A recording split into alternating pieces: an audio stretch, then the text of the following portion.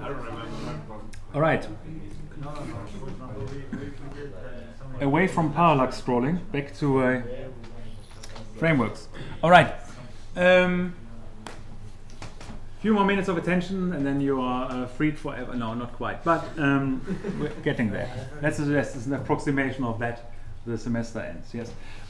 So there's various frameworks for actually doing, graphics programming, right? So I mentioned already that OpenGL is fairly independent. It's basically developed or continuously developed by a consortium consisting of graphics card manufacturers, I think game manufacturers in there. It's like everyone. It's a bit like the handset manufacturers alliance in Google, right? So which is similar, composed of software developers, platform microchip developers, and handheld manufacturers. Quite similar here. And the idea is that OpenGL in itself is just a framework that says, well, how do developers interact with the environment, with the framework? So provides the interface, the API, basically, to develop 3D or 2D applications that have some sort of graphics element. And the responsibility on the part of the manufacturers then to implement this in their hardware or link it against their hardware, right? In their drivers, basically, it needs to be mapped to their hardware functionality. So the idea is then that any game that's developed in OpenGL for a given, for any platform really, should run in principle on any other platform that that has a graphics adapter that supports OpenGL, right? So inherent portability. That's the idea. In reality, it's usually quite a bit more brutal, but but that's in principle the idea. And then there's also, of course, DirectX, which is not as portable. It really has the same principles.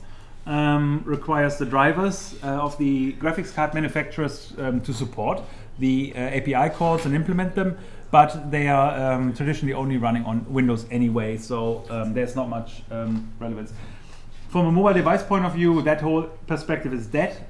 Windows Phone is dead since 2 years or something, right? So that the Windows 10 version for phones, which kind of didn't work out, so they scrapped it. So don't waste time on it effectively.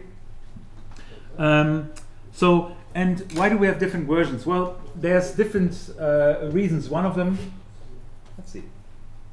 Oh, yeah. So we have different versions of OpenGL, and the idea is that they capture different functionality. So over time, OpenGL has shifted and changed. We'll get to that in a second. But also different feature sets. So that can accommodate, for example, more lean devices that have not necessarily the required feature set or power to actually use this, provide this functionality. For example, compute shaders. We'll get to that in a second. And so, while it's a natural progression to suggest that a device should support OpenGL 3, it may not be natural from a handheld manufacturer's perspective, simply depending on the juice the device has, right? So you still find devices that actually don't support the latest OpenGL ES version, even though in Android 7 onwards you're required to support OpenGL ES 3.0. So that's the framework. Now I want to get to the idea. So I think to motivate this a bit more, I think it's worthwhile to talk brief about the OpenGL pipeline. And instead of me talking about it, because I probably did like 3 or 4 times, one of you will talk about it. So can anyone explain me what the OpenGL pipeline does in a human accessible way, and basically how it functions? Does anyone? Do I need to throw bonus marks at someone here? Or no? Come on, anyone. Volunteer. Hello. I'm sorry, I didn't get the question. Can you describe the OpenGL pipeline? It's a good exercise anyway.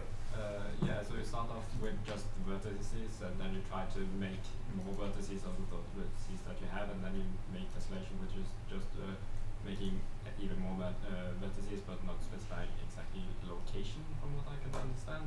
Even though you can, so it's subdivision, and then pixelation is like what you do between all the vertices, or like for each individual pixel, and not for vertices.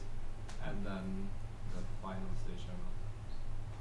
That's just plotting it to the, link it to the graphics, send it to the graphics driver basically to project it to the screen, so to the frame buffer. That's what's coming up on the stream. So that was the technical perspective on the thing. I do it a bit more high level. So we have the individual points or vertices, right? That are the model, right? The huge Stanford bunny, or I don't know, a fawn, let's say, and we inject it into our pipeline. So the idea in OpenGL is you specify the input at the beginning, you kind of configure the pipeline. At the end, hopefully, you get an image and some sort of animated model if you did it right. So you need to have a model that consists of the individual vertices, like the bunny, and associated specification. For example, should it be, what kind of surface should it be, the potentially textures and so on. But I ignore those a bit for now. And then you process them in the vertex shader, which is basically a program that runs in your graphics card and modifies those vertices based on those points in space, based well based on the needs of your program, right? So, and there's various other forms of those shaders, for example, like a tessellation shader, where you, for example, can subdivide existing surfaces that are generated across. Let's do that visually, perhaps. Yeah, that was not as good, but anyway. So the idea is there. If you, for example, have 3 vertices and they are used to draw a triangle in OpenGL, you can kind of subdivide this somewhat as well, right? So, for example, by having introducing additional triangles, you can automate this for stage, for example. The idea is there, instead of, while you only need to specify 3 points at the beginning, the GPU will automatically infer those additional points that you suddenly need. And that allows you to create, for example, much more smooth surfaces, right? With a triangle, you're limited as to which you can't bend it, right? So, but by introducing additional vertices, you're suddenly able to represent much more smooth surfaces. This operation is reasonably expensive if you do it on the CPU, right? So the conventional processing unit, but reasonably cheap if you do it in the graphics processing unit. That's why you offload it to that machine. The idea is there, you inject little programs called shaders into that pipeline that works based on the input you gave, right? So, and refines it in various ways. So it's a geometry shader that allows you to multiply vertices as well, so you can do further refinements and so on. So there's a lot of opportunities to do that. So this, afterwards we generate some primitives. So that's where we say, I showed you before, where we say, well, we actually want to have triangles, or we want to have quadratic shapes, or whatever else, right? You basically attach a surface, so suddenly you start making surfaces, faces out of the individual vertices beyond their simple connectivity, right? So, and following this one, the system basically gives up on thinking in terms of shapes, right? The system then says, okay, now we need to get closer to the representation on hardware, and it happens to be that we work on raster-based layouts, right? So we have pixel-based devices, so we kind of need to now map each model coordinate, you know, we move it into space and have it positioned somehow. Okay, how does this coordinate, or where does this coordinate appear on the screen, right? This translation process, basically reducing a 3-dimensional space into a 2-dimensional space that is supported by our devices, is started at the rasterization stage, and then you, at a later stage, when you get those individual fragments, those individual pixels, you can still apply functionality to it. Right? So you can, for example, increase the brightness or reduce the brightness, or apply some, any sort of other modification that you can think about. What would be good other applications of fragment shaders? What can you do there? What stuff do you guys do in the fragment shader for your assignments, for example? Just to cheap subsurface scattering. Okay, yeah, something that sounds something more simple. Coloring? Yes, you're right. You modify the colors in a wider sense, right? So, but okay, so that's basically what you could do there. Quite straightforward. So you have 2 points of intervention. One is where it's about the physical shapes, right, the 3D shapes, and then a later point when it gets closer to the display, and you focus on individual pixels and actually refine how it will look on the screen in the end.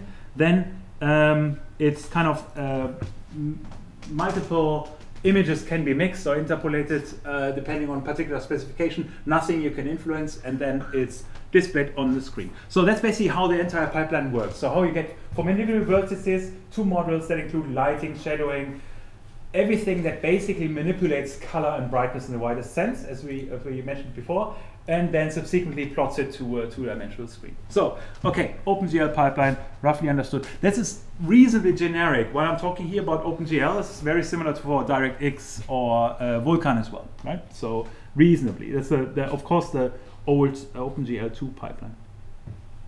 And while it's in the OpenGL versions are kind of a little bit behind the fully fledged OpenGL specification, of course, since we're cut down versions for mobile devices. Similar is their functionality. So generally, ES stands for embedded systems. So if you see that, it means, okay, this version is really meant to run on mobile devices, not on fully fledged desktop machines or the like. And the first version of OpenGL ES was actually quite simple. You didn't have this ability to actually modify. Hang on, there you go. To modify the those shaders here, right? So you weren't really able to inject your own code and functionality, meaning you couldn't exploit the GPU functionality as much. The idea was actually quite simple. You just inject the vertices and it all magically, with some configuration, it comes out here. But you're not actually running any algorithms within the, at least not custom algorithms within the GPU yourself. All is predefined. Including lighting, for example, is also predefined. You have a lighting concept, but we get to that in a bit more. So, so with OpenGL ES2, the idea was introduced of having the programmable pipeline. That was pretty much what we just talked about, where you can actually inject little programs, shaders, into the pipeline itself that are executed at runtime. And with OpenGL ES, then there were compute shaders. We didn't talk about them in graphics because they are reserved for graphics too. We'll see if we get that course. We talked about it in GPU programming. Yeah, well, that's the obvious course, because it's literally about this. It's about doing not necessarily computational tasks that have visual output, meaning you can do general purpose computation on your graphics card. You guys know that from, you know, there was, for example, cryptocurrency mining and things like this, and was focused on those ideas. So it's no longer reliant on any graphics output attached to that. And this is done by compute shaders. Of course, the output can feed into visual representations, but it doesn't have to. So that's introduced with OpenGL 3 onwards. So, and it also includes tessellation. That was that concept here, where we have this automatic subdivision of surfaces, for example. And with OpenGL 3.2 for the graphics people, it's roughly equivalent to OpenGL 4. Right, the fully fledged version. That's the key idea here. Looking at support, OpenGL 1 was supported by Android 1.6, so ages ago, basically, pretty much the second officially available version of Android after 1.5. OpenGL 2 on Android 2, and OpenGL ES is available since Android 4.3. So pretty much all the devices will actually support at least OpenGL ES 3 if you're interested. And with Android 7, it's required to support the full lot of it, including OpenGL ES 3.2 and the Vulkan 1.2 version, if anyone is interested. Okay, so those were roughly the different versions, but just to give a bit more motivation there.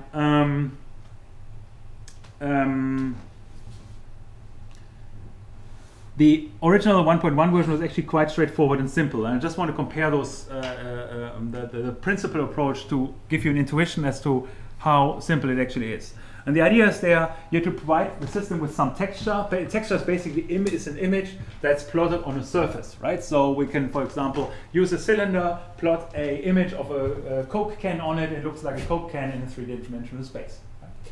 And the idea was there, okay, we need to set up the textures, do blending and test specification, which I'm not going into right now, and then you basically switch on and off a set of parameters, such as, do you want to do environmental mapping, which is basically cheap reflection, right? So you have some object that sits in a three-dimensional space, and you basically say, well, do you want to map the environment that's sitting in front of it onto the device itself. So it looks like you have some reflection on the device, but it's basically a simple way of switching on and off.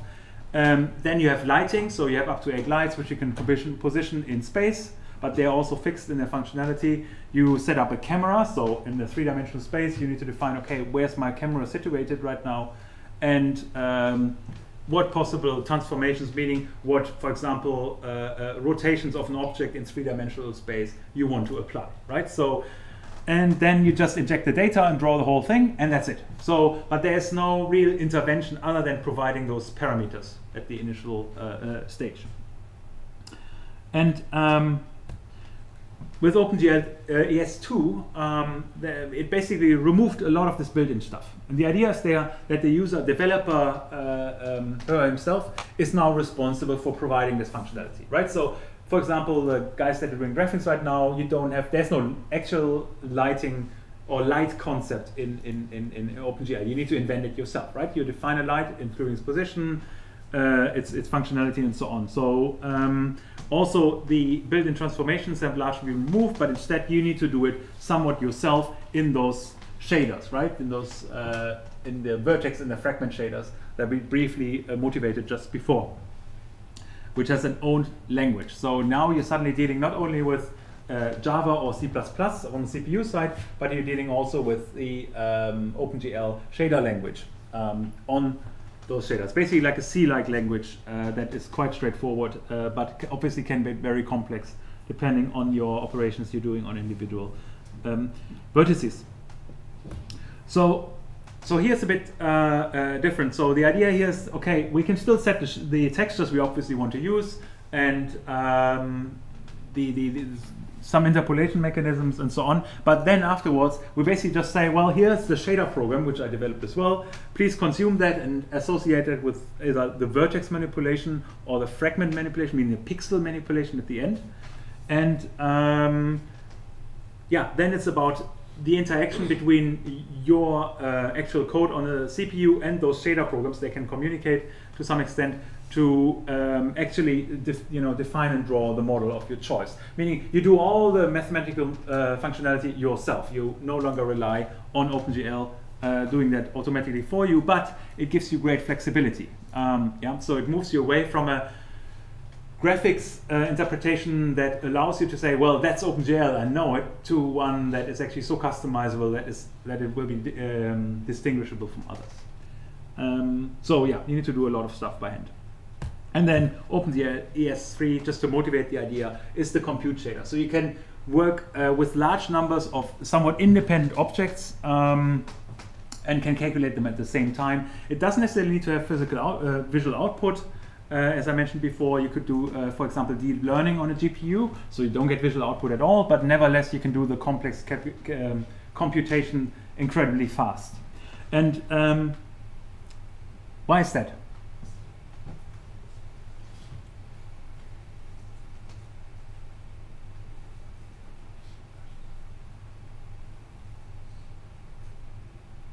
Yeah. The graphics card is heavily parallelized. Cool. Yeah. Exactly. Yeah. So that's the fundamental idea, right? So by having some sort of heavy parallelization, you can quickly process those tasks, process independent tasks a lot faster. Requirement again that your software needs also be parallelizable, right? So you need to be independent, have independent tasks, and there's an intervention by my mature student, please. No, finish. Okay. And the idea is basically there that you need to have an application in which tasks are independent from each other as much as possible, and then it's easily to spread across the GPU cores and actually have the computing done in parallel, so you're a lot faster. And show a motivation with respect to that in a second, please. Yeah, so one main reason is that it has a lot of independent processing units which can do work in parallel. That's fundamentally why they're so fast. But there is another reason also. What is the second reason? Shared memory. Huh? Shared memory. Yeah, and very fast access to memory, like DDR5 or faster. Yes, that's another one. What else? So what limits the speed of the computations? The speed of the CPU right? The number of the CPUs. What else? What else is the limiting factor? Clock rate. Huh? Clock rate. Clock rate, yeah. What else? The memory more than anything, because you need to load the data. Yeah, If you so can't- the bus to the memory, right? Yeah. So what are the current processors? How many bits we have for addressing stuff? 64, right? The modern architectures are 64-bit. What's the GPU using? What's the length of the words in the GPU? 256, right?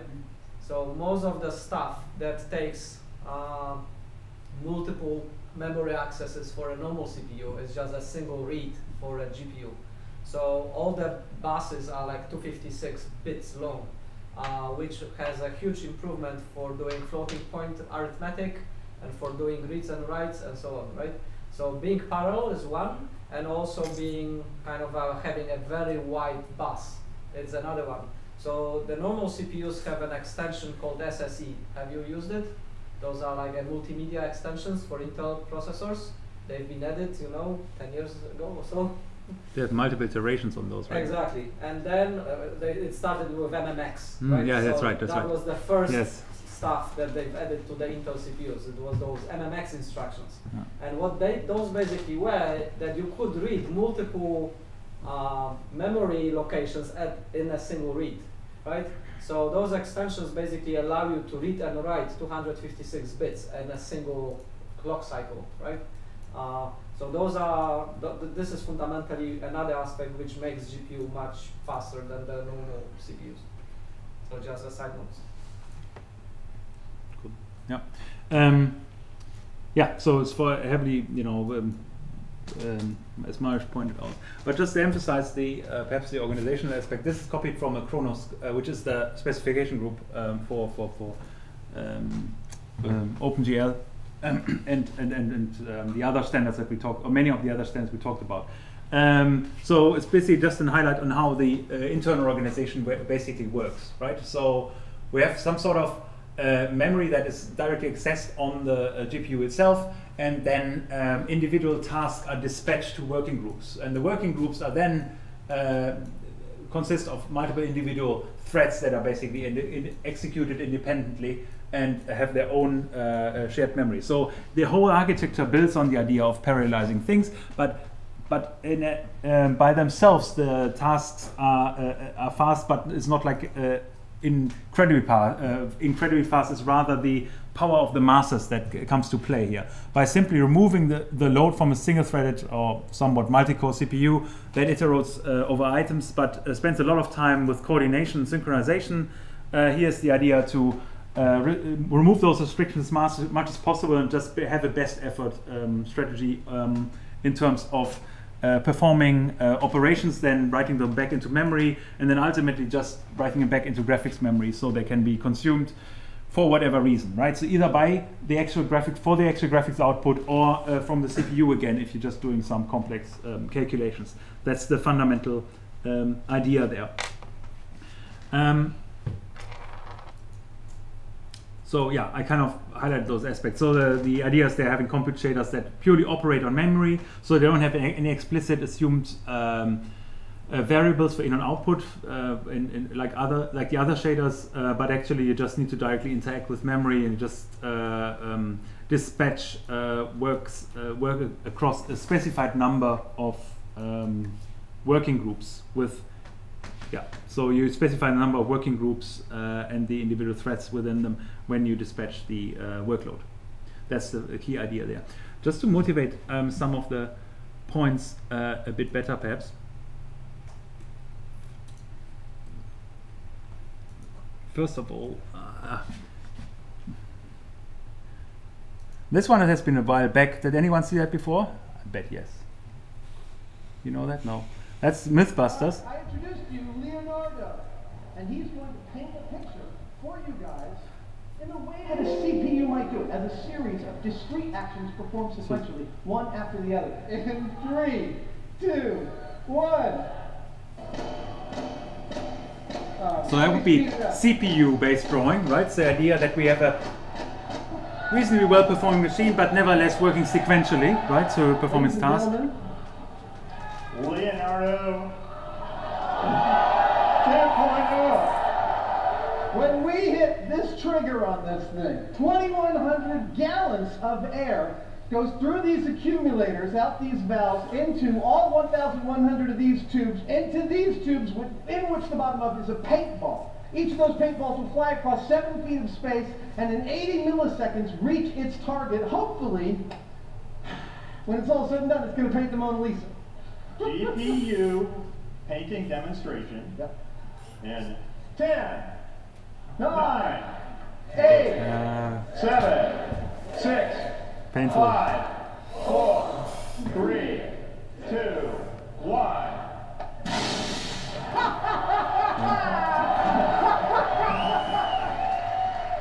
That's actually quite nice, the visualization. Science class is now over. Thank you. Of course, it's an abstraction from reality to some extent, but I think it shows the essence, right? So having the, even if it's well performing, if you have really fast sequential execution, it would still not be able to make up for the high parallelism, even if it's simplified, right? To some extent, here everything is exaggerated, but that's the key.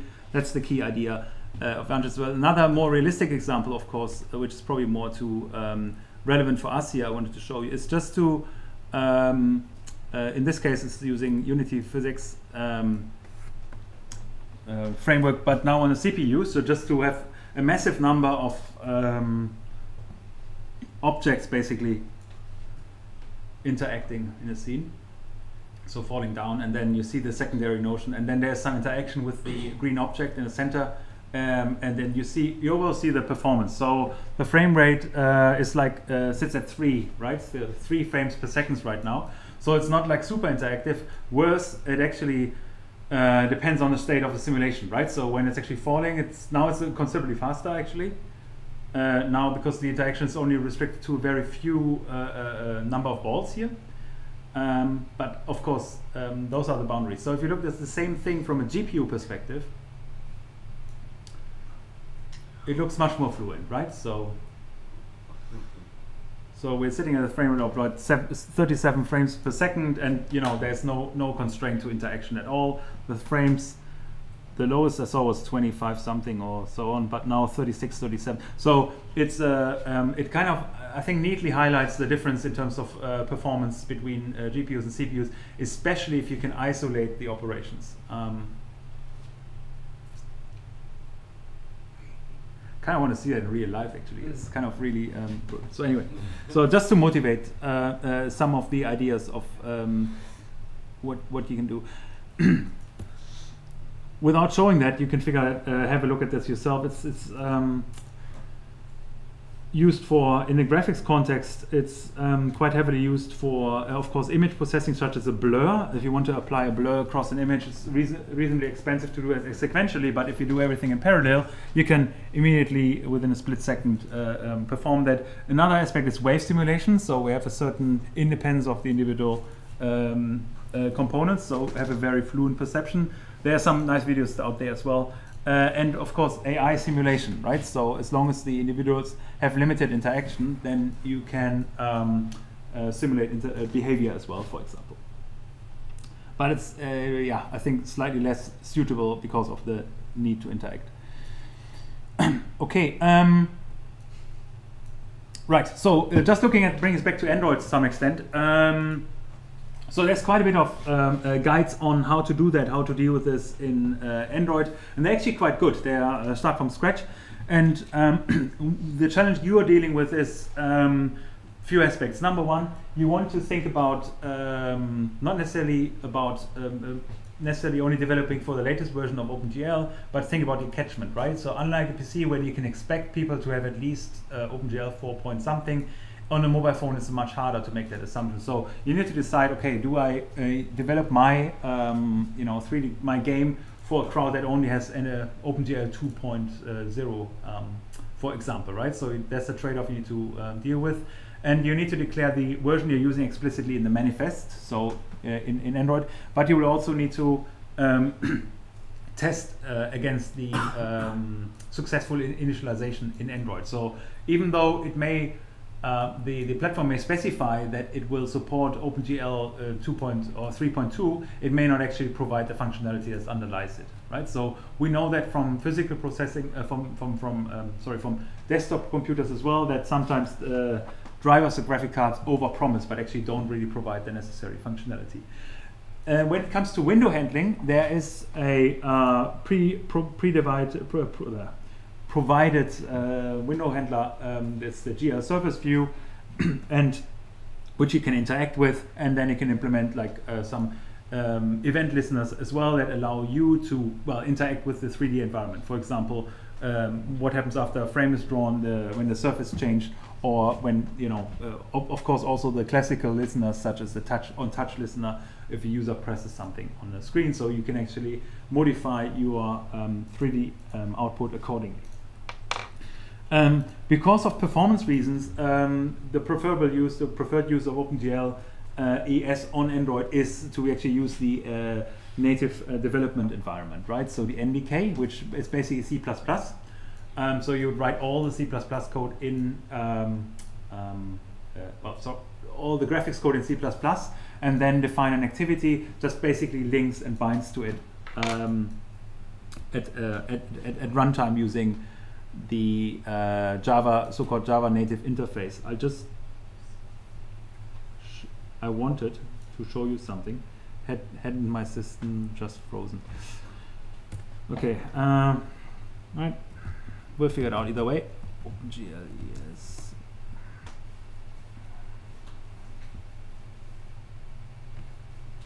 So that's a good guide anyway to just get started. Hope my systems come back again. So the key thing is the GL surface view that you'll be dealing with, and that has a certain event listeners that allow you to interact with, and a lot of extensions. So there's the in addition to the conventional OpenGL functionality, there's a so-called Android extension pack AEP, which is integrated in OpenGLS 3.2, which is specific to Android extension specific to Android devices. That's worthwhile highlighting. But that's not what I want to talk about. Here you indicate that you use OpenGL, for example, by indicating the version here, right? So version 2, version 3, version 3.1, for example. Challenges that are associated with this are the drawing, because OpenGL, I didn't mention that, has a coordinate system that is, has the boundaries -1, -1, and 1, 1, right? So every drawing needs to happen is centered around the coordinate 0, 0, and of course on mobile devices that may be stretched depending on their dimensions and layout of the screen estate. So you would need to accommodate for that programmatically somehow, right? So either by making the vertex positions variable and depending on the device you're using and so on, or accepting this problem, or constraining the use to particular devices that you know about. But what I wanted to briefly show you is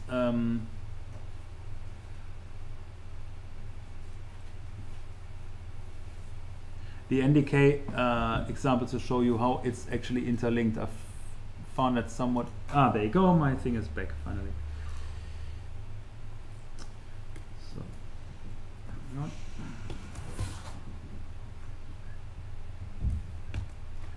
Just to motivate how this distribution is actually done.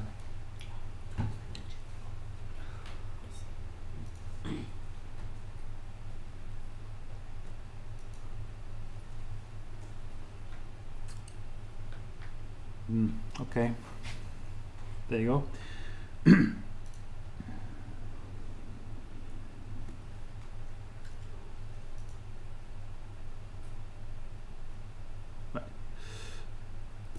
So the idea, that's the usual Android application as you know it, right? So if we go into the main folder, then we see a differentiation between what is CPP, that's the C++ code, and the Java code. Let's look at the Java code first. So we see a conventional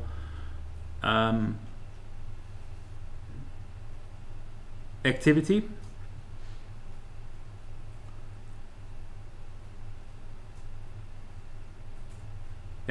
And the only thing it actually does, that the rest is just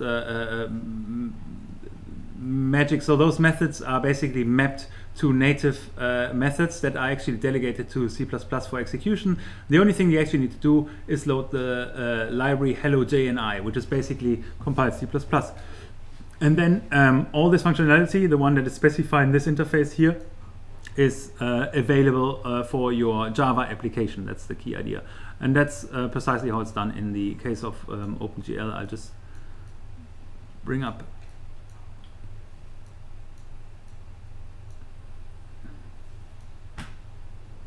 an example. Yeah, here it's testing for devices. That's not what I wanted to show. I want to show a bit richer code. Hello, OpenGL, yes. GL2, there you go. That was the one. So Prince is always the same if you use the NDK. Of course, this is not restricted to the use of graphics. For example, if you want to get oftentimes better sensor readings, I believe Marius did an experiment on that a few years back, then sometimes you faster using C++ code, right? So because you're actually getting close to hardware and not constrained by the abstractions of Android itself. But here, for the ones that have dealt with OpenGL, they will see a lot of code they're used to. For example, here, that's how you specify shaders. If you look at it, so in this case, it's a string specification. It looks like a mini program. Basically, here the idea is that you have some sort of attribute, a position, then you have a main function, and it's doing something. No, it's not doing anything to that position. It's just returning GL position, which is the input for the next stage of the OpenGL processing pipeline. Similar to the fragment shader, the shader that sits further down this pipeline, doesn't do much either, actually. Right. So it returns a fixed color output. So, and then you have all the C stuff that's loaded, C++ stuff that's loading shaders and so on. Nothing you'd worry about. The key thing is simply that all the functionality here is written in C++, and from Java you're just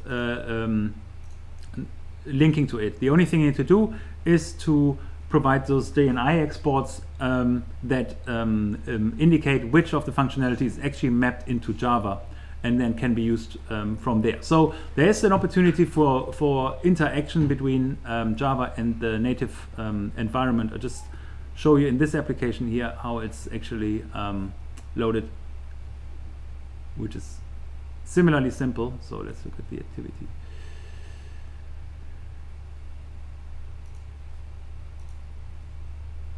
So literally the only thing it does here is create a new instance of GL2 JNI view, and the GL2 JNI view links to those the underlying library. So it's basically like a wrapper that exposes the most important functionality. For example, like the default constructor, the initialization.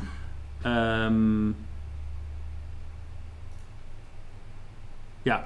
So yeah, all the functionality you need. There's no point going through that in detail, but the intuition I want to get across, that half of the work is done in Java. Oh, so now 90% of the work in this case would be done in C++ and a bit of it in Java.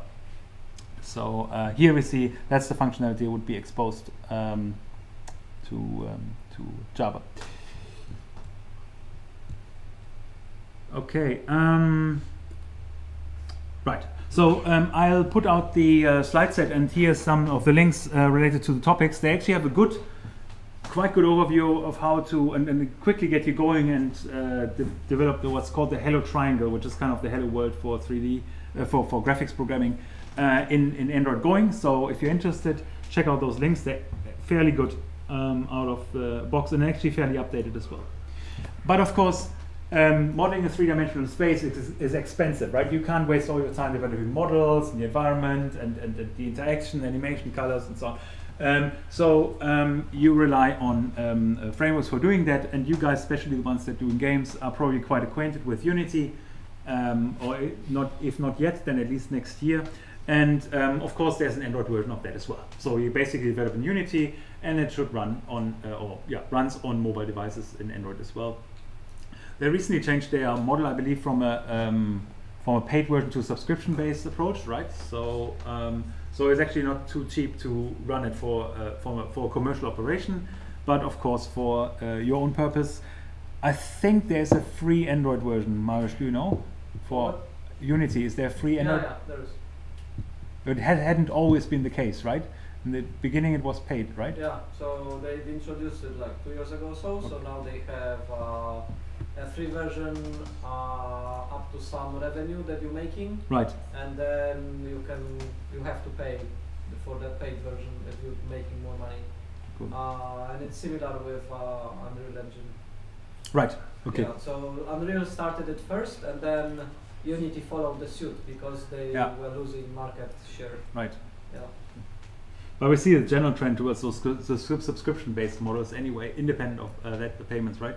So now both of them are sort of using the subscription-based models, whereas Unreal is free and takes 5% of your cap of your revenue at certain point.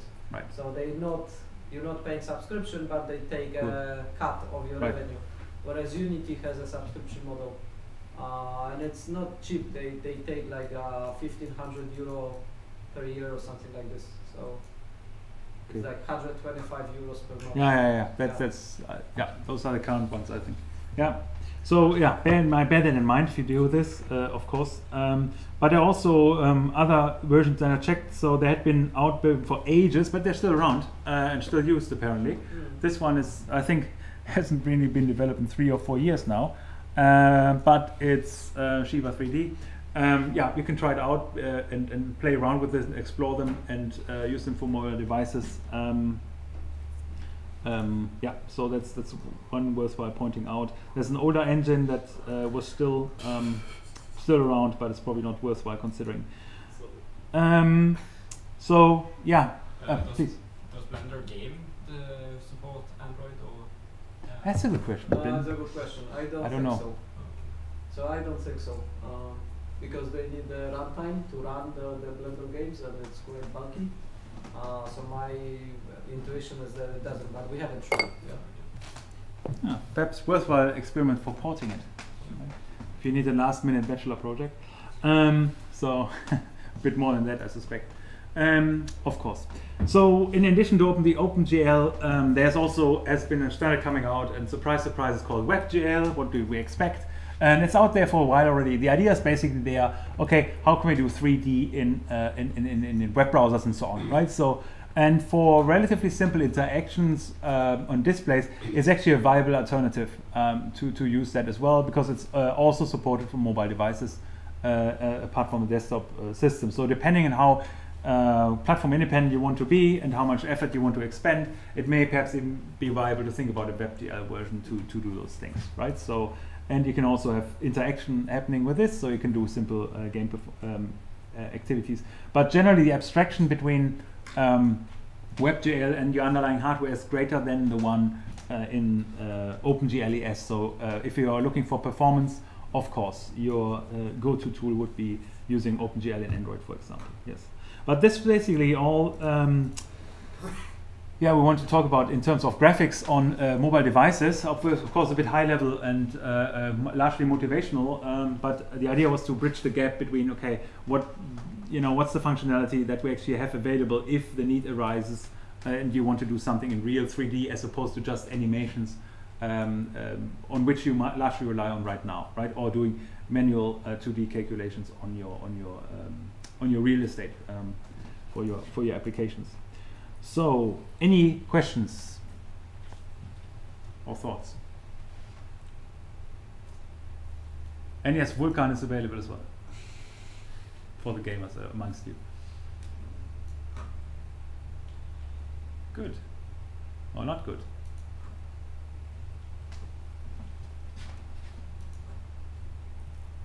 Cool. So, I assume if I were to suggest any questions regarding the exam, suddenly there were some, right? Oh, neither. There you go. I was wondering if all the questions will be like theoretic, or if some of them will be more about programming, like how you do certain things, or they're just theory. The exam will likely be, I mean, we have some practical questions there certainly, but the exam will likely be more on the conceptual theory side, so that showing you understanding of, you know, principles of mobile development, a bit more at the high level, so knowledge base. The intuition is that the portfolio is largely responsible for covering the skills-based aspects, right? So where you actually show that you know what you're doing, and you talk about it in the presentation as well. So we'll try to introduce as much as possible skill elements into the exam as well. It's not always easy because we actually don't want you to do dry programming there. So I would definitely prefer theory questions. oh, you favor theory. Okay. So, but also let's say think about experience. For example, most likely when developing, you had some experience that you drew out of the frameworks that you're using, right? So things you actually don't explicitly learn, but we want to test you for your experience you have gained in that course as well, right? So those would be aspects you don't study for, you'll just be able to answer. But the exam will be heavy on theory, I suspect. Any comments? Yeah. So it will be more theoretical questions than practical, but there will be some practical questions as well. But practical as in not practical as in solvable practical, something you most likely did. We just want to ensure that the same person that did the assignment actually set the exam, right? Because we need to link those two marks. So. Did you decide on the points, like minus points? Ah. No, we haven't decided yet. Still work in progress. And one final question. Of course. Would you like post like just a list of subjects that we should like the most important things that we should cover? Yeah. That's I think it's a reasonable request. We'll probably be able to narrow it down a bit, right? So it's uneasy. To some extent. To some extent. So it's usually requires a bit coercion than you will. But but we probably can certainly identify some subjects that's just irrelevant because we, just. Yeah. I mean, a point of reference is all the lecture slides and lecture material. So if it's not there, it's very unlikely to be in the exam. Usually we avoid that. We could narrow it down a little bit further, but we'll see how it goes. But in either case, we will have a session on the exam after the probably in the next Friday session during the presentations, to which we would like to invite you all, please. But yeah, I don't need to invite you guys. I need to invite you guys anyway to the session to actually attend it, and then by that we will have a much more refined perspective on the exam, and then we can probably narrow down a bit. It would be nice to have like just a summary. Yeah. Yeah, I know that you guys are all under certain pressures, so some people assignments, a lot of people bachelor's thesis right now, so we appreciate that. Yeah. Cool. Any other comments?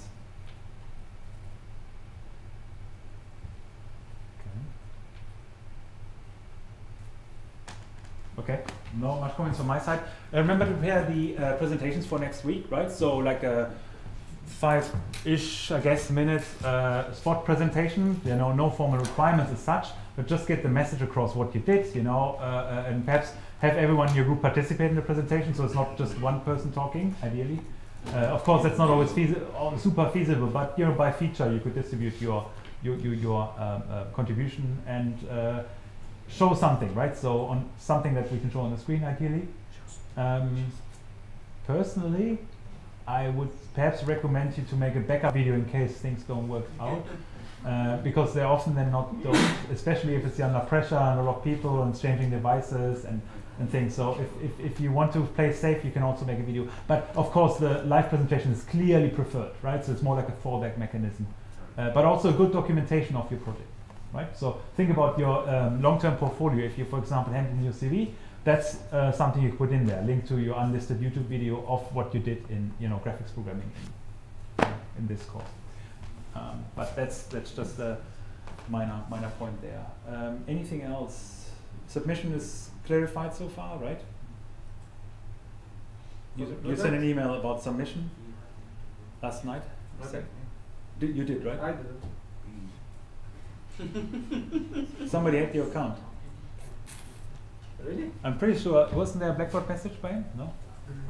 Okay. One from Simon. Simon was one. Rust prototyping. Yeah. So, but how's submission working then? Yeah, good question. I was under the impression there was an email. Sorry, too many emails. Okay. Yeah, good question. So the deadline is on 5th. We still have a bit of time to figure that out. Yeah, we have to do that. Yeah. So please appreciate our professionalism. Yes, we are. It's amazing. We get there, you know. But it's not like you're not working against deadlines either, right? So I mean.